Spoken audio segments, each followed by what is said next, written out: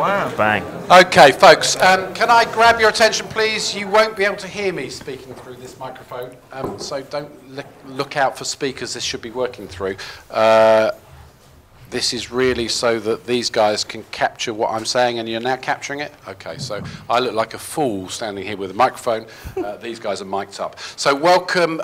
This is number 2 of our Design Dialogues 2020 series. Can I have a quick show of hands from postgrad students that were at the first one before the Easter break? Okay, so no pressure, but you know how this works. So I'm looking at you guys, and I'm sat down the front with you guys. Ben is on the iPhone, strict timing. For those of you here for the first time, the way this works is that our invited speakers get 20 minutes, not 19 minutes, not 21 minutes, 20 minutes, and we cut them off. The floor is then over to you, and you have our speakers for 20 minutes. Okay, and it's a dialogue, it's a conversation, it's questions, but it's your responsibility. I don't know how many decades I've been teaching, a few, but as a tutor, at the end of a point where you've invited a speaker in and they finish speaking, you have that moment of terror that never goes away, that you want your students to represent themselves, their course, the school, the college, the university, and yourself as the tutor by asking intelligent, articulate questions and not for this silence. Okay, so the pressure is on.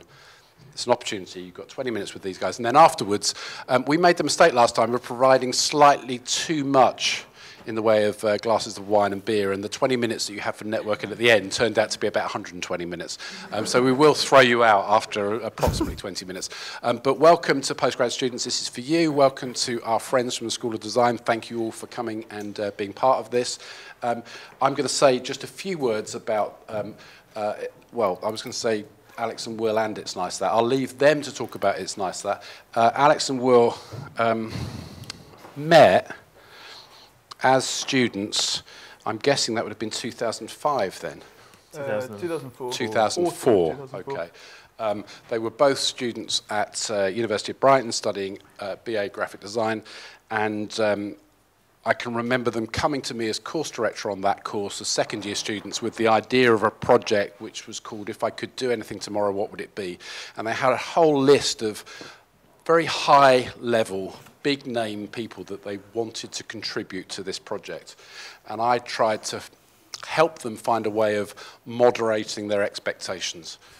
They weren't going to get so-and-so. This person was going to be too busy, and they proved me completely wrong. Everybody they asked, I think everybody they asked to do it pretty much did the project, and it was a fantastic thing to come out of Brighton at that point.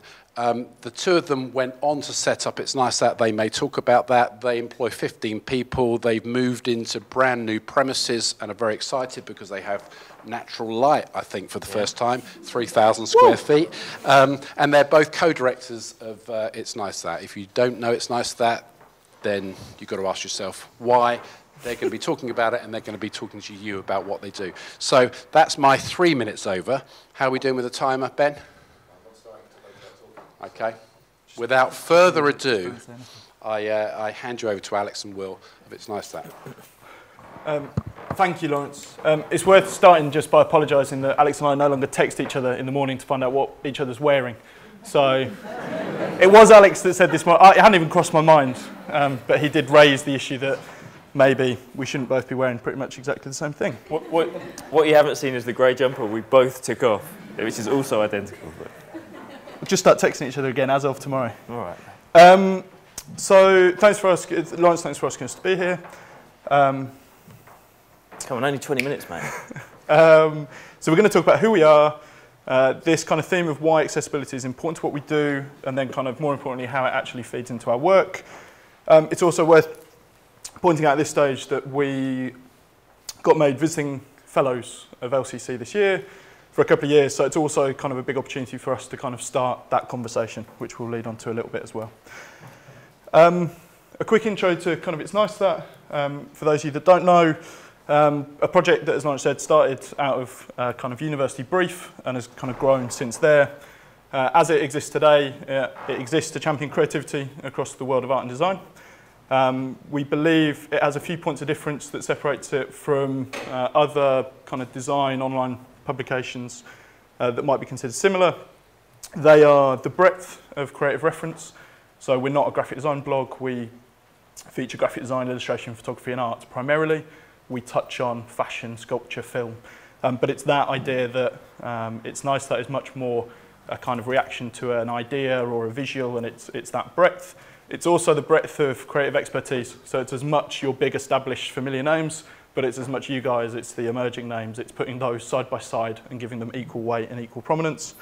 And also, really importantly, it's that tone that we bring, and it's that we consider to be super accessible, and that's what we're going to kind of talk about.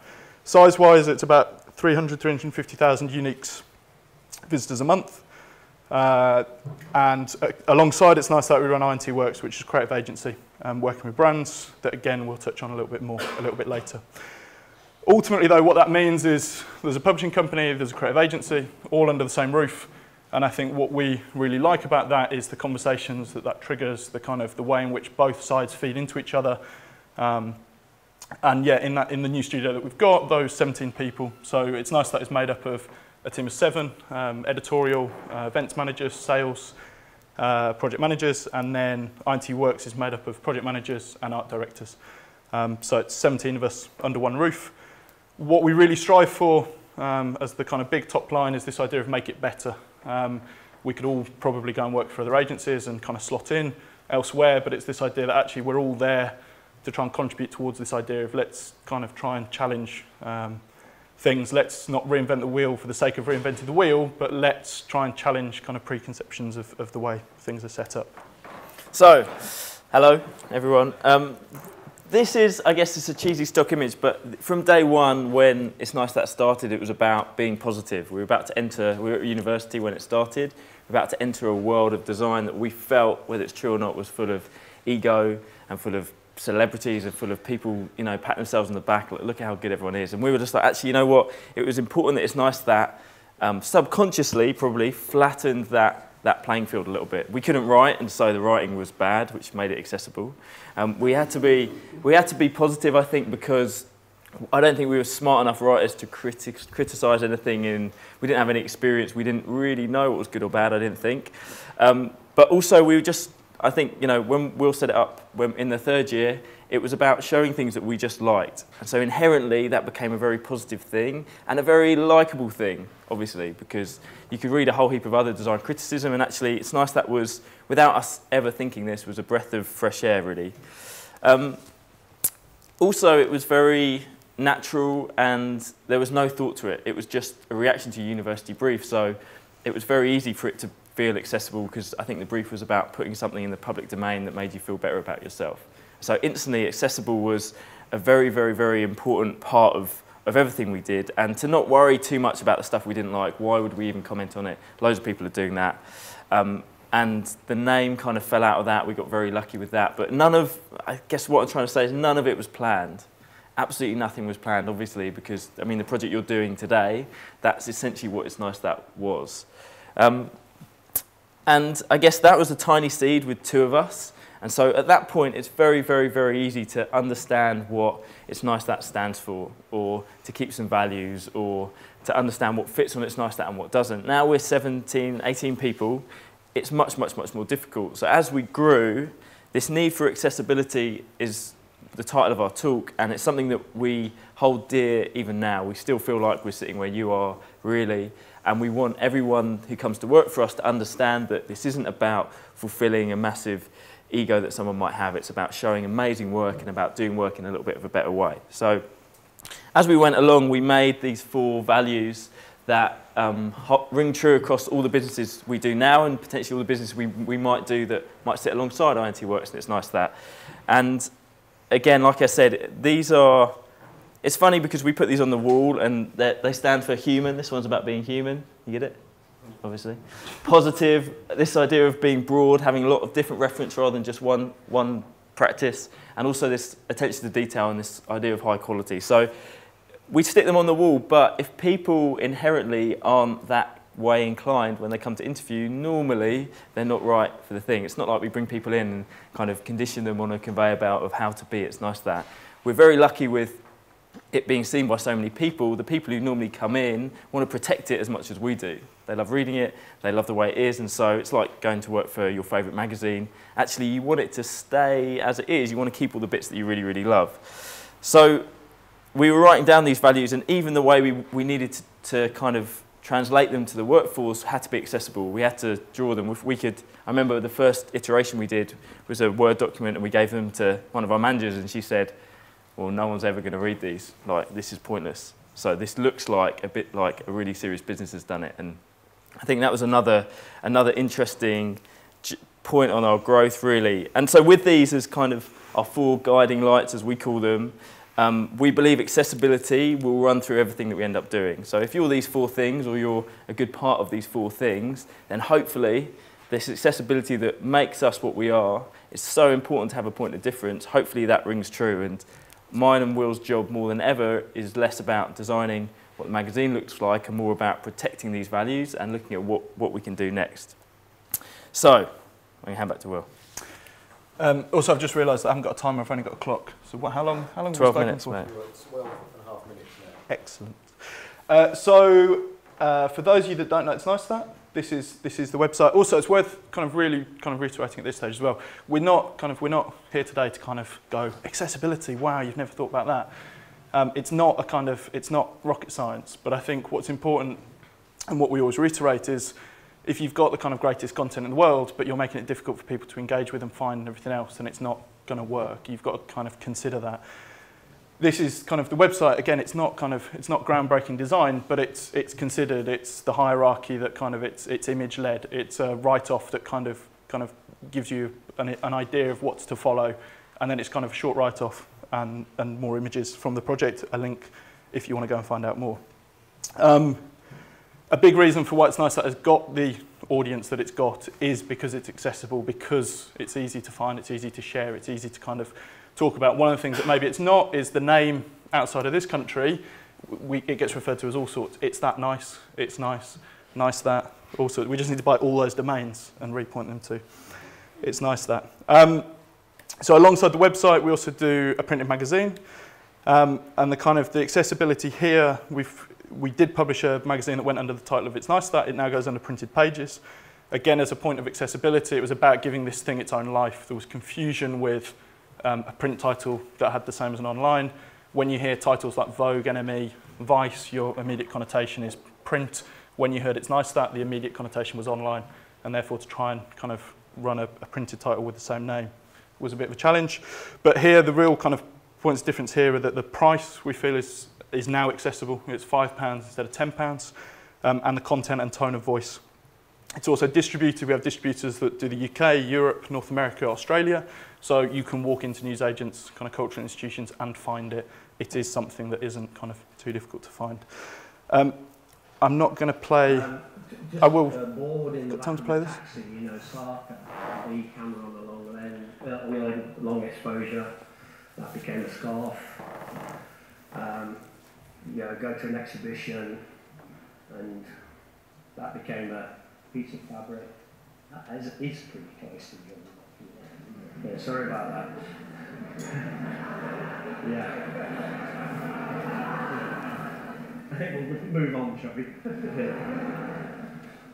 Beach hut, sweater. Beach hut, sweater.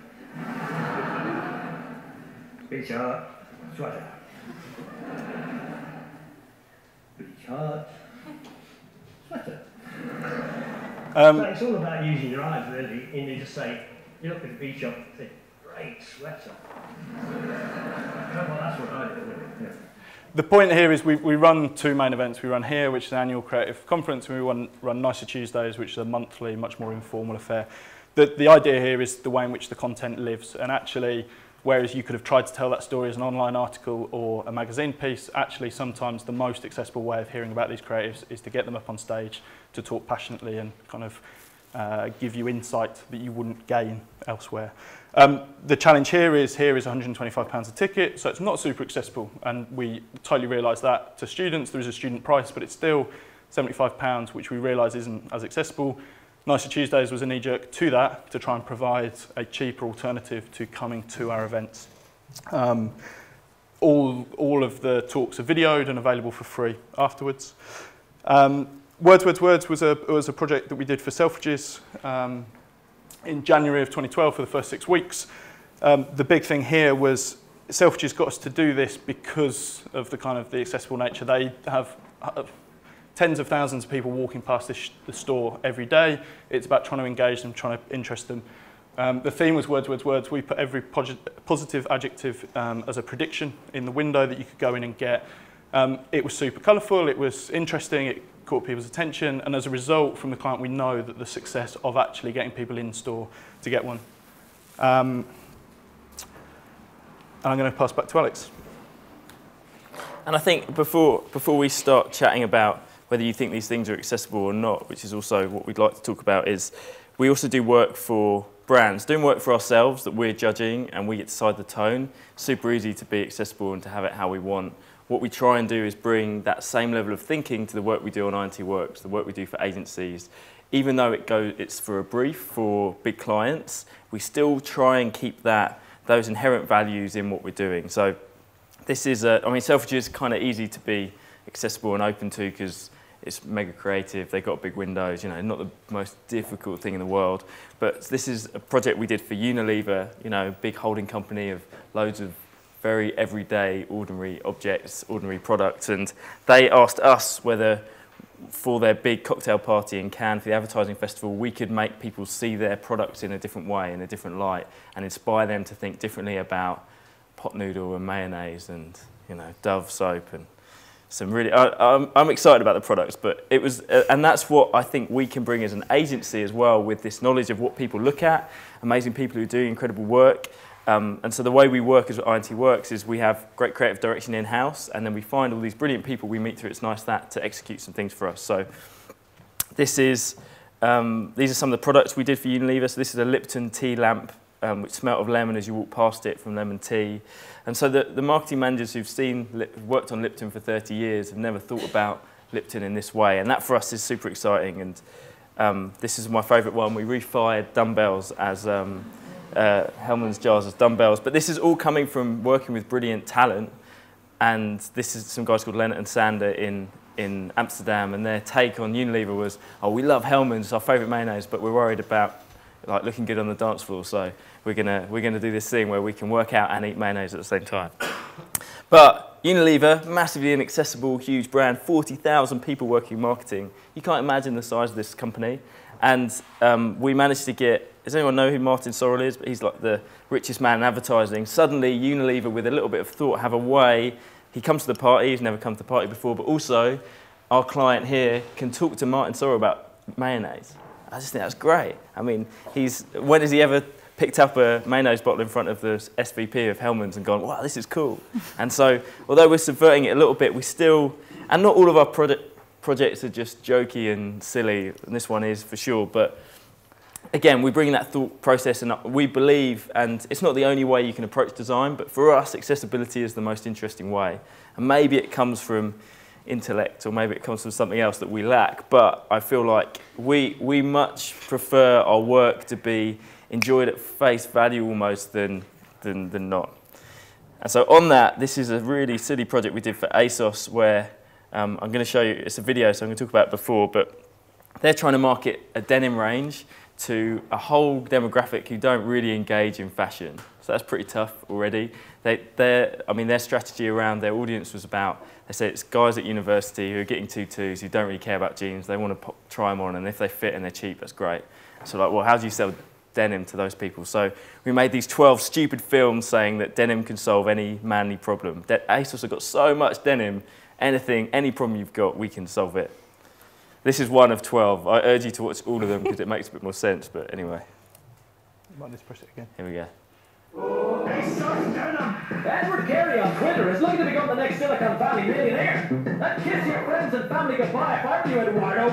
You're going to be far too big time to hang around with the likes of them anymore. For this, you'll need an ASOS denim shirt with panel detailing, 2 Bluetooth headsets, 1 copy of the financial news, a comb, a necktie, and a pin. Step 1, put on the ASOS shirt. Step 2, comb your hair executive style and put on the tie and pin. Step 3, attach the Bluetooth headsets and place the newspaper under your arm. Step 4, gate crash a meeting and repeat the phrase. We need to think outside the box and create a win-win situation that monetizes our online content. Edward, you've just been appointed CEO! Your tech nonsense has brought you a massive paycheck! ASOS Denim does it again! Keep your challenges coming in, man! So somehow they ran with it, all these things, and you could buy the shirt now because you want to be a millionaire and all those kind of things. So anyway, somehow we got away with that. This, and then on a bit more of a serious note before we run out of time, this is a project we did for Nike, who asked us to engage more, during the Olympics in 2012, engage more young people in East London to play sport. How do you do that? You could do it a million ways. We suggested to them that we should regenerate a park that wasn't working in Shoreditch in East London because there's no green space to play. So this is what Askey Gardens on Pitfield looked like before and then what we did afterwards. Very light touch, but we made it a place that people wanted to go, and we thought that instantly that would make it more accessible for people to play sport. Essentially the only issue they had wasn't that they didn't have trainers, was because they didn't have any way to do it. So we then understood that we made a spectacle with United Visual Artists to do this big trampoline installation that when you bounced on it, it played different music and you could go on with your friends. And again, sport doesn't have to be this massively inaccessible thing. We were like, convincing Nike that trampolining was sport was reasonably tricky, but was something we were like, if you actually want the community to use it, give them something they can use. You put up a basketball court, 10 people a day can use it and want to use it. And so again, although a much more serious issue than selling denim, potentially, again, this accessibility, I think, inherently comes through our work. Yeah, and I guess that's it. A final slide. So that's kind of us and who we are, but it's very much, and I guess the setup of this 2020 helps the slides more because it's, I think, as interesting as you may have found the last 20 minutes, I'm much more interested in the next 20 and actually the kind of the start of that conversation. I think education is kind of in a really interesting time. Is it as accessible as it was 5 years ago with fees and everything else? Maybe not, who knows? But it's about that thing of kind of, I think everyone's got good intentions, as this kind of image suggests, but for whatever reason it doesn't quite work, or there are things that don't quite work. And actually maybe with just a little bit of thought or to do something a little bit different, or I think you can reach some quite interesting outcomes. So I think that's probably about 20 minutes. And if we're under, you don't just make us stand here until... That's exactly what we do. Excellent. But also, I think also we've got an opportunity as fellows to have access to you guys for the next 2 years. And what we don't want to do is come here and work out how we can make our business better from what you tell us. What we want to do is see how it's nice that our thinking can influence education in the smallest way over the next 2 years, and learn from you guys about what we could be doing to help make things a bit more accessible, or is that even necessary? So I guess we want the issues, we want the problems really, and then we want to go away and think about what we could do to try and inspire some change. That's it. Nice one, Mike. So guys, your 20 minutes starts now. Do you want to start with a question to these guys, or do you want to take questions? No, we'll go the other way first. Okay, Yeah. so those of you that were here before, you get to take this mic and then pass it amongst yourselves. So who am I handing this to first? Yes, the first question. I think you have to throw it as well. I'm not throwing This is really to shame you guys into asking questions. Come on, Linda, hit us. Could you tell us, I mean, it looks so simple, what Yeah. you've achieved, but I know that I'm from publishing, and I know how difficult some things are, and it's great to see a new model, but you've taken a lot of risks getting there. Can you tell us your highest and lowest points of achievement, please? That's a very, very, very good question. And yes, it is publishing is a challenging world, and I think the change that's happened is people have worked out in our publishing generation of the last 7 years that making money out of just doing publishing is actually maybe impossible if you're not of a certain scale. So I think we've looked at that and gone and tried to find another way of doing it without just trying to make money in publishing really and staying afloat. But I say highest and lowest. My lowest are always the difficulties with employees and with, we started employing our mates really I mean, that's how it works, really. And now, 5 odd years on, that's a lot more difficult to do. And so a lot of the low points come with making difficult decisions about people that you really like that maybe aren't helping the business anymore, potentially. And we've not had to do much of that at all, but there's a realisation that things aren't all flowery all the time. Also, on that, I think those pinch points are always at the next point of change. I think we could have stayed as 5 people and kind of gone along and done nice things, but we've wanted to push it, and I think as you push it, someone who maybe joined you and was kind of getting involved in everything suddenly now has a job role which is to look after one specific thing. And I think naturally, and I think it's not just within our organisation, any organisation that grows, the people that were there at one stage understand that this is very different to how it was, and it's not the same. And it's interesting looking at the first few people that joined us probably are the people who aren't with us anymore.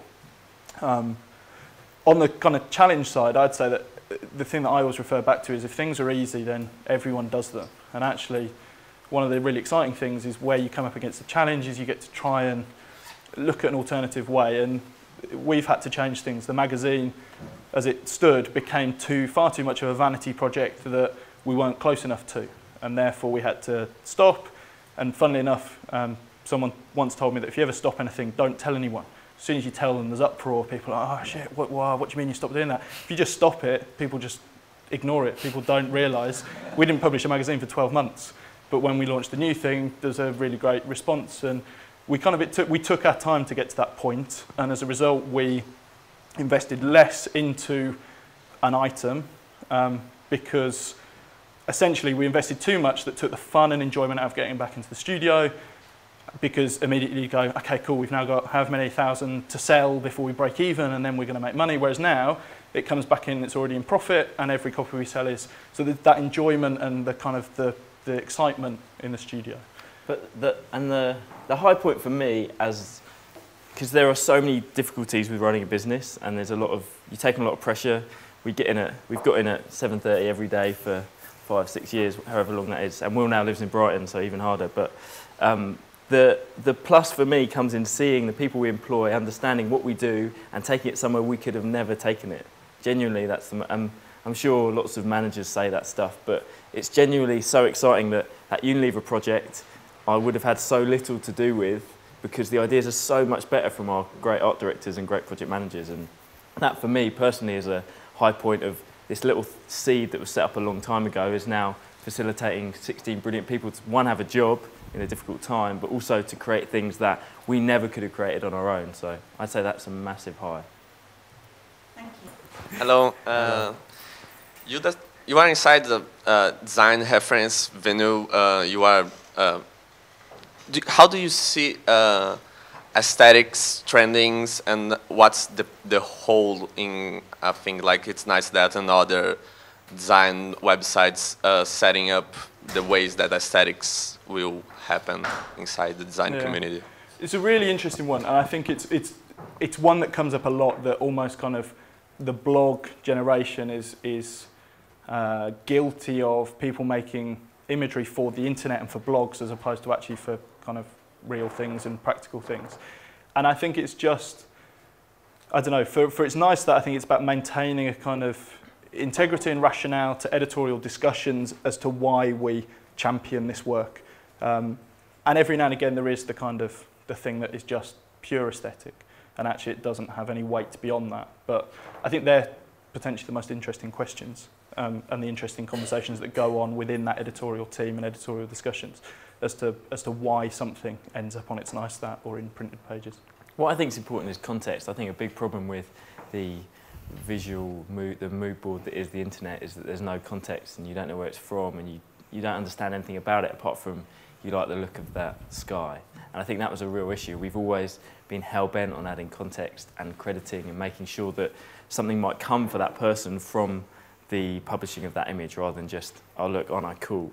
I found all these great images. That was never the point. That was never the point. I always got frustrated at Brighton when visiting speakers came in and said, well, I've been published in this and that and that. It's like, but that should be the start of something. Why aren't you telling me the news? Why aren't you telling me the real stuff? Like, that should have been the start of, okay, so what did that publicity get you or enable you to do? I always hated the idea that someone being on It's Nice That was the end of our relationship with them. And that's also why we had the agency, was to, if we can enable them to continue working and give them commissions to not only just make that stuff and think it's cool, but also to actually work and pay their mortgage, I thought that's way more interesting, I think. And there are some of the massive high points. So when you get an email from an illustrator or photographer who says, thanks for posting my work, I've just been commissioned by X, Y, Z. And those two-line emails are the kind of the real high points that you kind of, it reminds you why we're doing what we do.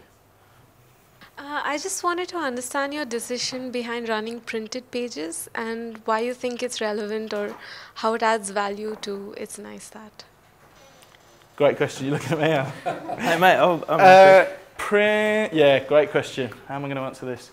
Print. I think a big part of everything that we do is about kind of asking why and recognizing that why. And printed pages allows us to have conversations and kind of tell stories that we can't do elsewhere. And at the moment, print is still the best means for that. Now, I'm totally open to the idea that in a couple of years, someone will do something on the iPad or a tablet that suddenly offers the kind of feeling and kind of tangible nature of print media. That's one side, is that we can produce content that elsewhere it can't exist. I think it's still for us a profitable, sustainable model fundamentally. I think everything that we try and do, that's always the ambition. We don't run, I think I'm right in saying, any project that we go into going, right, this is going to cost us $5,000, but hey, hopefully it'll lead to this. Thirdly, it is still a fantastic kind of thing to give someone, be it a creative that's come into the studio to show us a portfolio of work, be it a new client, be it an existing client, be it the guys in the studio. It still holds so much more weight than other things, a link in an email, to go, hey, this is who we are. And actually it shows an attention to detail, an awareness, kind of all those things. And it's the thing that possibly more than anything else in the studio at the moment is the thing that we regularly kind of question and go, is this still what we should be doing? Because I think the other thing that's worth saying is Alex and I own the Hudson Group, which owns both in part, 50% each. There's no one else telling us, there's no one else above going, hey, you need to, like, where's the next mag? And actually, if it's not right, I'd like to think that we will make that decision and it will be for the right reasons. And I think that goes for everything. If online suddenly became totally different, it wasn't feasible, then we'd question that. And I think that's the exciting thing, is to put things out there, see the reaction. If they're not right, take them out and have the confidence to do that, not kind of get into this pattern where it's just like, oh, here's the next mag, and the thought and consideration that goes into it is totally lost because you just get into a routine. But also, I think this is a good example, okay? So this is a piece of work that we can commission, brand new, from a great illustrator, and tell me how something like this would work online. A great comic, a brilliant piece, a story, a sense of you don't know what's next, a sense of journey, and if we can do that online, amazing. But I am yet to meet a human being who won't enjoy reading that there more than they will online. And that's the latest trend of articles at the moment, is that the kind of newsstand model of of digital publication is dying, and it's reverting back to being an in-browser experience to engage with that content. So, hi. While you started off as a company, what was the first thing, you were confident about, or what is that thing which actually boosted your journey, boosted your confidence in your journey? We said for, I reckon, 6 months on a weekly basis, it's all right, mate, we can always go and get proper jobs. Yeah. And I think it was that. I think we still say that, actually. Yeah. No, it definitely reached the point where it was like, we might end up doing this for a long time. Yeah. I think everyone's different. And I think the last thing that I ever want to do when we talk to people is kind of try and kind of outline a step-by-step. You too can run a publishing company. It's much more a kind of circumstance of opportunity. We were friends first and foremost, lived together for 2 years down at Brighton while we were studying. We did that side project, again, with no kind of great ambition. It was never a, right, let's start a business. And I think I'd back myself to say a lot of those kind of collectives, Peep Show, that also came out of Brighton Uni, that was never a kind of, as far as I believe, it wasn't like a sit down, right, we're going to be a collective. We kind of ended up doing this. We both went and got proper jobs straight after graduating. I think there was a 15-minute conversation I remember having in Lawrence's office about... You tried to offer us space in Brighton, and we were like, no way, man. Yeah, make this a real business. But we were like, no, we've studied for 3 years. Let's go and get experience and kind of reference points elsewhere. But I think the thing that we had to do design work on the side as something else to make ends meet. We also didn't have to pay. We had a bit of loan left and some borrowed money that we didn't have to. I think we just paid ourselves like 300 quid a month or something just to cover a bit of the rent for maybe. No, I'd say it's more. We got one job. We got the YCN annual quite early on, which was a kind of 3-month thing of like £100 a day each, which was the security, which was the, actually we can give this a go. And that's where the starting at 7 AM came from, is we were expected to be in at YCN from 9 till 6. So we used to get in at 7 and do 2 hours before that. We probably did a little bit of lunch and then we'd stay for 2 hours after. And that's where that kind of work ethic came from, is we were doing a kind of freelance job, and also it was £100 a day each, and it was studio space. So we didn't actually have any overheads. And when that came to an end, we'd already lined up a few things that we were doing before and after, and weekends. And that was I think that was the big catalyst to kind of say, actually, there's a chance here. But also the confidence was we didn't know how to make money out of anything apart from publishing a magazine or a book like we'd done at Brighton on that side project. We understood that if you print something for £5, you sell it for £10, you make £5. And so the first magazine we did was the first thing we did when we started It's Nice That properly in 2009, with both of us working on it, and we sold out 1,000 copies of the first magazine in about 6 weeks. And at that point, I think it's probably the answer to your question is like, actually, you know what? People have just looked at this thing online free every day. Like, it doesn't make it a business, but actually, if we're smart about this, people will pay for something that we do, whether that's a magazine or something else we didn't really know at that point, that it became, I don't know, it became real at that point, I think, where people, we were looking at our PayPal account going, oh my God, actually, no, we could eat this month or something. What are your ambitions now for It's Nice That? Would you help the government, like Jamie Oliver and school dinners and all that kind of stuff? What are you going to do? I don't think the idea that we go from this to school dinner. I'm not sure we're as smart as Jamie Oliver, but I think that the really exciting part for us now is that we have a brilliant team, that we're trying to remove ourselves from the day-to-day a little bit more so that we can think about what the third thing is, what the fourth thing is, what the fifth thing is. And again, we're going back to that mantra of make it better. So that's predominantly in the creative industry. I think there's a lot of things that are done not so well in the creative industry, which is why we set up the agency as we did, because we believe we can give more value to our clients and we can do more diverse work. The same as the publishing company, we believe there's a way of making publishing in design a bit more accessible. And so whether that is opening a pub, or whether that's starting a recruitment company, or whether that's becoming estate agents, or whether that's who knows what it is, but I believe there's so many things being done in an underhand, kind of non-transparent, open, accessible way that we could, if we can work these two things out to run beautifully, we could do. And that's the plan. That's what we'd love to do, is do something as the Hudson Beck Group that has all those values that people might not expect. But specifically on It's Nice That, I think it's still to maintain that kind of top line of champion creativity across art and design. And I think it's, first and foremost, it's about kind of other people's work and elevating it and presenting it in a way that other people kind of enjoy, engage with, and want to be part of. Have you got any ideas? Maybe. All right. If you got any, just send them to us. Good. I think we've got time for a couple more. Who are we handing the mic to? Come on. Wow. Probably got like 3. Yeah, there we go, yeah. Got it. Has it changed much since you started out in terms of, like, are you getting lots of people that send you their work, or is it still very much you're looking for what you want to find and it's you that's putting in what you show as other people telling you? First part, submissions, yeah, there's loads, and we're currently evaluating the best way in which we can have those conversations. At the moment, it just ends up in an inbox, like I think it's submit@itsnicethat.com, and someone works through them. There are more than enough lazy PR companies, and that is the bulk of that inbox. So actually, frustratingly, to find the work isn't maybe as easy as it could be. We publish all editorial email addresses of the editorial team so people can contact them directly. We have always kind of maintained this idea of that if someone sends you a personal email, they at least deserve a personal email back. They're getting cleverer with the more generic ones, but it's for them to decide who they're getting back to. But the thing that we will say is that when you end up writing for the site, you change your kind of outlook on the things that you're looking at, and actually you pick up on something you'll see in a weekend supplement or campaign you'll see on the tube, and actually those things all feed in, and you end up going, I wonder who did that. And a big part of it is still maintaining those ongoing relationships. Is actually, we're in that really fortunate position that people do want their work up on the site.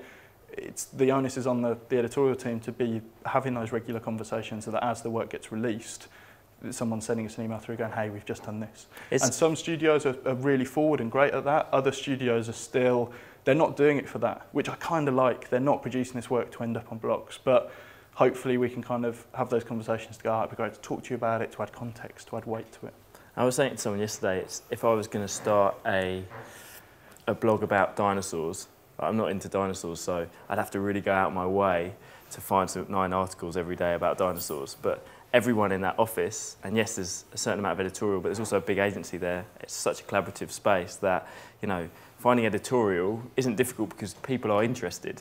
You know, we're walking down the street, we're going to shows, we're going to the things, like Will says, and you have your eyes open. It's not like you sit down and go, right, shit, I've got to find something. Actually, you sit down and go, how am I going to edit all this stuff I want to put on the blog? And that's, I think people don't appreciate how into it everyone in that studio is, or how much they naturally look at that stuff. And I think that if they weren't, it would be an absolute nightmare to find 9 things a day.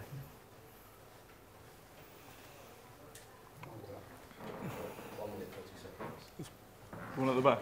Okay, we're going to let you have the penultimate question. If you pass that back, and then I'm going to finish up with one last question.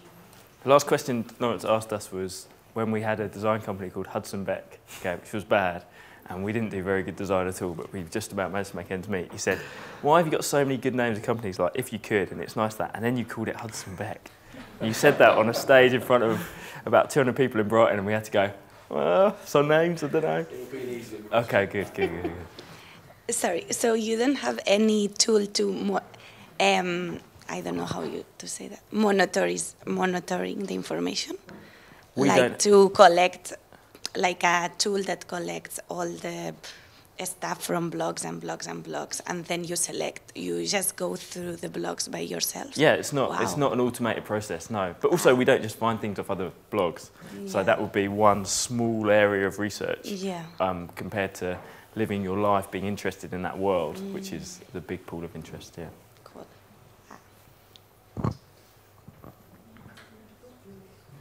We're currently speaking at LCC to the friends of the school and to our fellows about mentoring, working as mentors with our postgrad students.